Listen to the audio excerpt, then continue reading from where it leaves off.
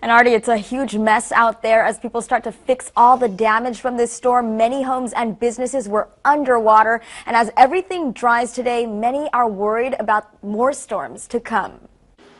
After the worst of the storm passes, Kelly Fuquay returns to her once flooded apartment. I'm probably not going to be able to keep any of the stuff that was damaged because the water was just all swill. It wasn't clear. It was all brown water. And right now, Kelly is staying at a hotel and she is homeless. I just hope that this, type of incident doesn't happen to anybody. It's so unfortunate for anybody to have to go through. I'm not sure about the amount of help that I'm going to be receiving. She does have flood insurance, but says her company will most likely only pay for a fraction of what she lost. Attorney Evan Walker has tips for homeowners like her, working with their insurance to clean up the mess. I would ask them to come out and assess the damage. Just because a property is flooded doesn't mean that all the property damage is related to flood. He says damage caused by other elements could be covered by your insurance, and your agent could be liable if they didn't advise you properly. See what they advised you to buy. See, more importantly, what they advised you not to buy.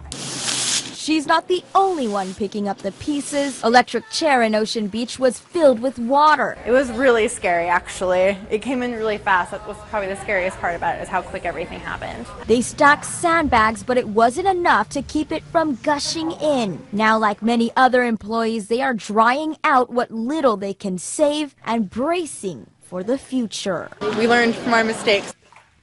And property damage lawyers say the major problem they see is business owners and homeowners don't get flood insurance. But if this is any indication of more damage to come, it's so much better to be covered. Liberty Zabala, NBC7.